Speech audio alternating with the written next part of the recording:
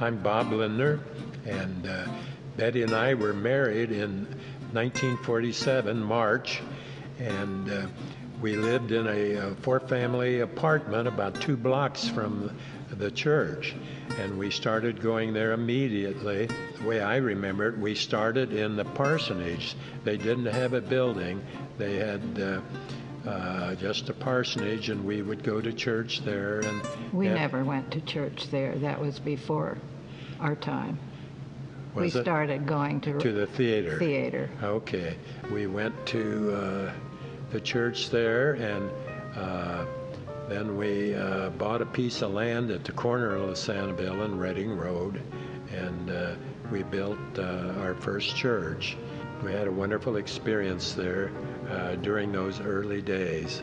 Betty, I'll let you Well, I might remind you that the church originally was called Roselawn Baptist Church, and they felt that it would be more encouraging for people to attend if they added the word community. It became Roselawn Community Baptist Church. And maybe you can say why we decided to move. We had grown during those years from 47 until about 77.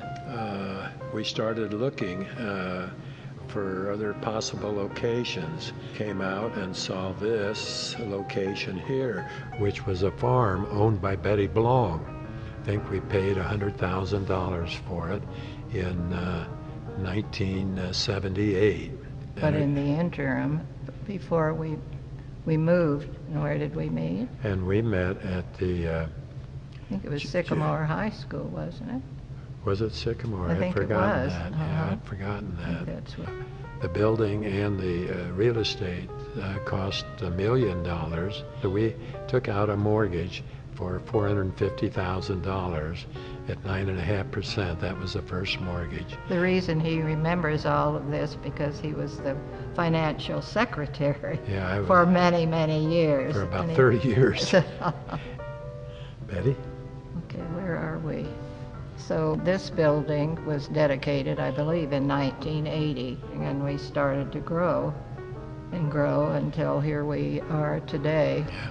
And I remember the first day we opened here, I think it was in August of 1980, and we wondered if how many people would come to church.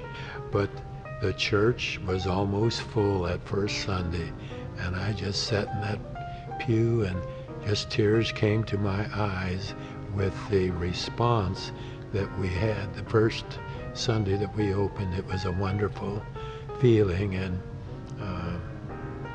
then through the years we've grown so considerably, and to see from that little church that we went to back in 1947 to be such a successful, reaching over 2,000 people on a weekend, and it's very rewarding that we had a little part in the beginning of all of this. Amen.